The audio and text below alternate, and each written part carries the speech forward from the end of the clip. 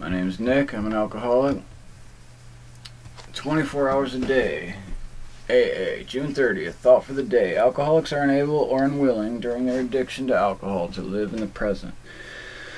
The result is that they live in a constant state of remorse and fear because of their unholy past and its morbid attraction, or the uncertain future and its vague foreboding. So the only real hope for the alcoholic is to face the present. Now is the time. Now is ours. The past is beyond recall. The future is as uncertain as life itself. Only the now belongs to us. Am I living in the now? Meditation for the day. I must forget the past as much as possible. The past is over and gone forever. Nothing can be done about the past except to make what restitution I can. I must not carry the burden of my past failures. I must go on in faith.